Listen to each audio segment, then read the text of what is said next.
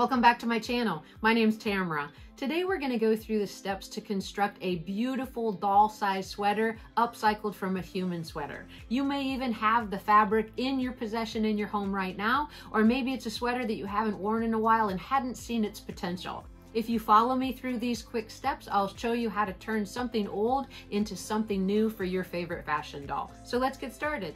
So as we get started today with making a super easy sweater for Ellowyne or a similar size 16-inch fashion dolls, I just want to draw your attention to how simple it is to make if you use a really specific type of sweater. So here we have our Ellowyne, and she is puff piece. I think she's absolutely beautiful. She is actually from the virtual doll convention, and I'll leave a link to that in the description below, so that if you're interested in seeing the new Ellowynes that were recently released, not in this batch, but the next batch, you can go ahead and find them through the virtual doll convention and Rachel Hoffman. So this is actually a sweater that I picked up just from a store. It was on clearance, and so I love the sweater. The color's beautiful, but it actually is too big for me, so I'm not going to use it. But when you're trying to pick a sweater to use to make doll clothes, I recommend something with a really tight weave. That's one thing that's really good. And when you're using a pattern that doesn't require you to hem the edge of the sweater or the edge of the sleeves, that's even faster. So in this case, if you look really closely at this, it's a really tiny weave, and it ends with a really nice edge. So I have a couple of choices with this. You'll notice the neckline also has a little bit more detail at the neck, so I could use that as the end of the sleeves if I wanted to. But in this case, just for simplicity, I think I'll just use the base of this sweater. Now, you can get a lot of doll sweaters out of one human sweater because you have the option here on the sleeves as well. The neckline, as I already stated, and the hemline. This hemline is only going to need to take the hem of the actual bodice as well as the hem of the sleeves, and then you have some choices with the actual collar. And as we get a little bit further in the construction, I'll show you what that is. If you're interested in making this pattern for one of your dolls, it is a free PDF download from our website, and I'll leave a link in the description below. So the first thing we're going to do is I'm going to cut up the side seam of this sweater. That's just so I have a nice flat area to work with when I'm laying out my pattern pieces.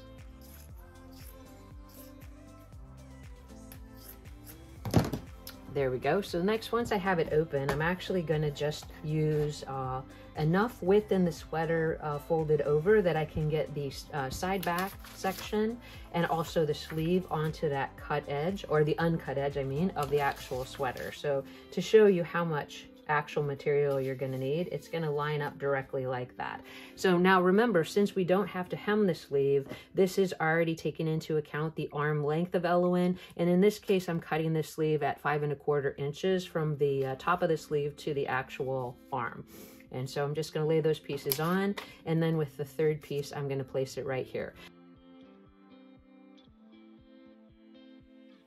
Now that we have our pattern, our base portion of the pattern pinned to the actual sweater, I just wanted to kind of give you an idea of how big this piece of sweater is. So I do have it folded over for these first two pieces, but it measures about 10¼ inches plus 6. So I would say this is about 17 inches long, and then in the actual height, it's about 5½ inches. So you're going to need approximately that amount of sweater material, plus some additional material for the actual collar. So let's go ahead and get the pieces cut out, and then I'll show you what the next step is to get this sweater constructed in literally just minutes. All right, so once we have our pieces cut out, what we want to do is make sure that we're paying attention to how much fray is happening at that actual sweater. So what you can do at this stage is you can put some fray check along the raw edges of the sweater if you feel like that's something you should do at this step.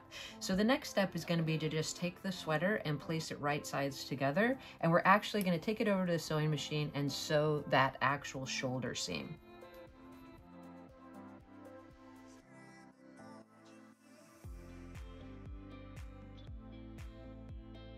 So we're going to sew the shoulder seam, and remember, when you're sewing stretch fabric and knits, you want to make sure you change that needle to a ballpoint needle just to help with that actual sewing adventure. So let's go ahead and sew those shoulder seams and move on to the next step.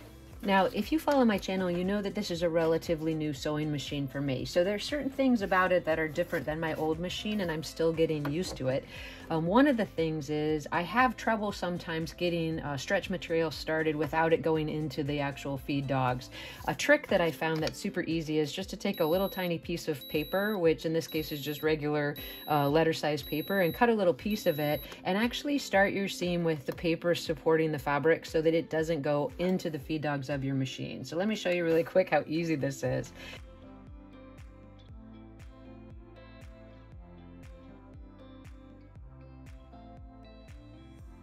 So you can see I had no trouble making that seam, no trouble getting it started, and when you turn it over, all you do is have to just peel the paper away, and it just takes a second, but it really cuts down on my frustration of trying to create the seams on stretchy material. So if this is something you haven't tried, then I recommend that you do try it with stretch knits, and even for this actual sweater pattern. So from there, let's go on to the next step, which is going to be to put the sleeves into the armhole edge.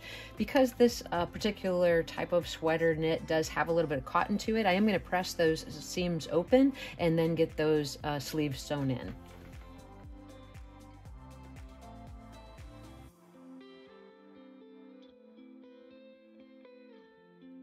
So for the next step, we're going to take our sleeves and make sure we're pinning it to the actual sweater right sides together into the armhole edge. So we're actually just going to go right up into here and all the way around to the other side. So let me get that pinned and then we'll sew the sleeves in place. And we have about 3 more steps and we're actually going to be finished with the construction of the actual sweater.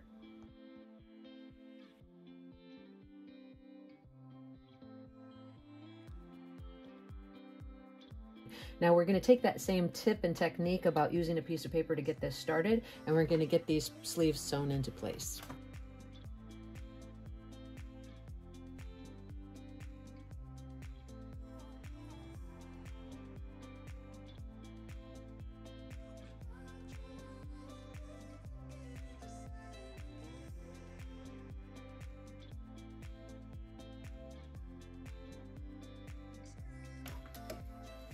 All right, so we have one sleeve in, and as you can see, I started it with that piece of paper, but it looks pretty good. So we're gonna just peel that paper back and we're gonna get the second sleeve set in.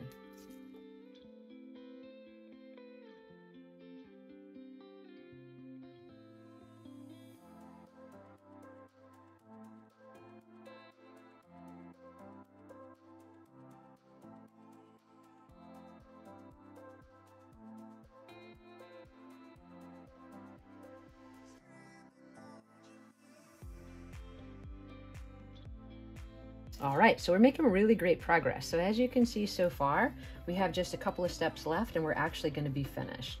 So the next step is going to be to sew the underarm and side seam of the sweater with right sides together.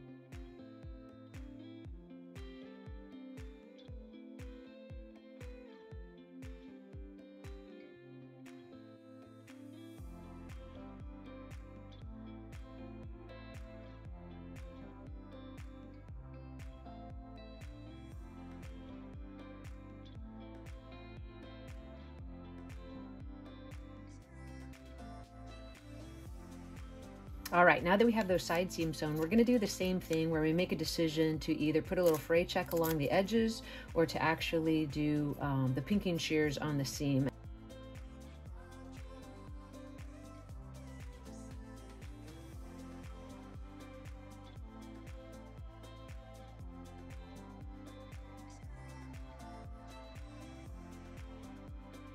Next, we're actually just gonna turn the sweater right side out, and then we're gonna decide what type of collar we want.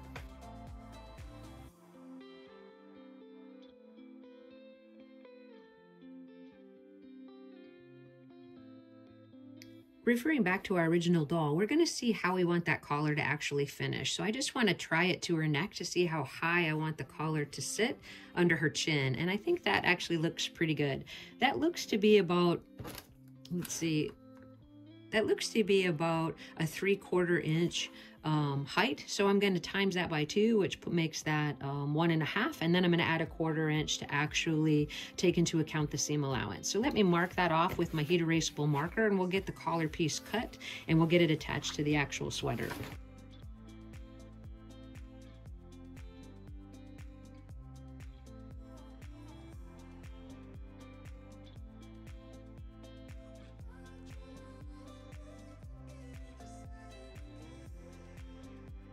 All right, now that we have that collar piece cut, here it is. It's obviously much longer than it needs to be, but I want to pull it as I'm going across, so I'm not actually going to pin it together. You may choose to start it with a pin, but in order to make it fit nicely to your neck, you do want to just give a gentle tug to the actual collar piece so that it doesn't stick away from her neck once you have it fitted to her. So let me go ahead and get started with that little piece of paper underneath, just to make sure I'm doing well, and we'll see how it turns out.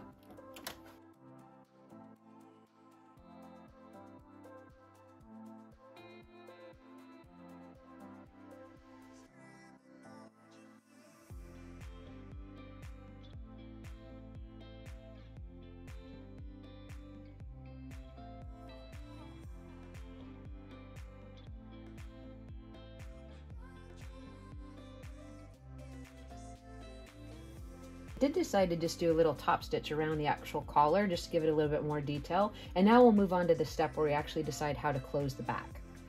So here's a quick fit to our Ellowyne doll and how the sweater's coming together so far. So the most important thing really in finishing the sweater is to determine if you want this collar to be laying down or if you actually want it to be up like a high turtleneck collar, which actually that looks cuter than I thought it was. So I think I might actually finish the look like this. The reason you want to know in advance is when you do the actual back closing, you want to make sure that collar's either folded down or actually pressed up based on how you want it to close. Now, normally when I do a sweater like this, there's a couple different ways to finish it. You can zigzag along the raw edge just to prevent it from fraying. You could add a little interface stabilizer, or in some cases you can even just add snaps. So this is a different sweater that I did maybe for the RTB 101 body doll. It's all constructed in the exact same way, utilizing that same finished edge as we did in this whole tutorial. But in this case, I just turned it back and added snaps. Now, I don't think it's terrible with snaps, but if your sweater is a little bit tight, then it's going to pull at the snap. So I want to do it differently today and actually try to utilize a little bit of Velcro that my mom gave me. So this is the Velcro. It's super tiny. I believe it's 1/4 inch. And I just cut a couple of pieces and I'm going to apply it to the one side, and then I'm going to fold that side under, apply it to the other side, and sew the center back seam up to where that Velcro meets. And we'll see how that does as a finish on this actual sweater.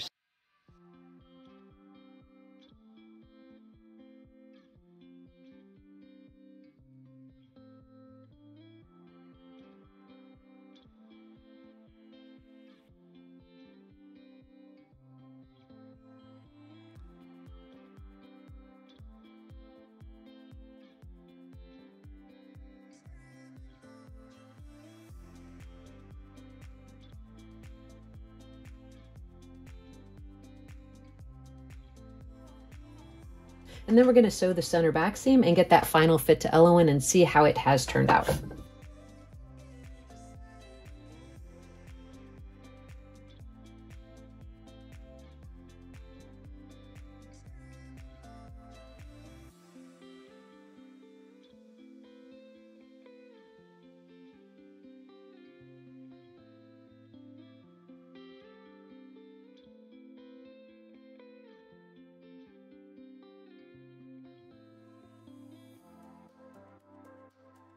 Let's get that sweater turned right side out and see how the final fit works for our Ellowyne and get some final pictures. As you can see, the Velcro at the top really makes a nice smooth closing. And you can always hand catch that so that you make sure you maintain that nice finished edge.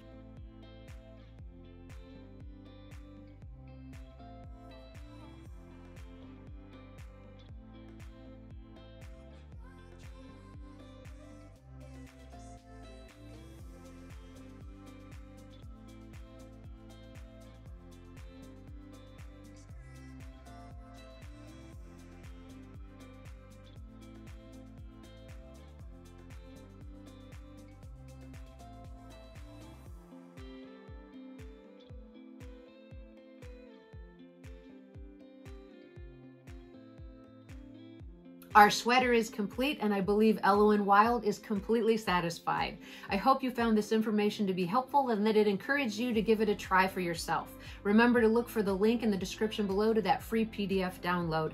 And I really hope you appreciated that tip of how to use just a small piece of paper to get your stitches started and avoid those feed dogs eating your fabric. That has been a challenge of mine in the past, and I'm super glad to have figured out a solution to get past it. If you may have noticed on the channel lately, I've put in a few sales videos and a few informational videos about actually selling your products. I've decided not to have the second channel of the Sewing Prophet, but to put all the information here in one convenient place. Feel free to skip the videos that include those sales tips if they're not of interest to you. If you want to continue to see great sewing tutorials, keep checking back, hit that notification bell and the subscribe button, and I hope to see you guys in the next video.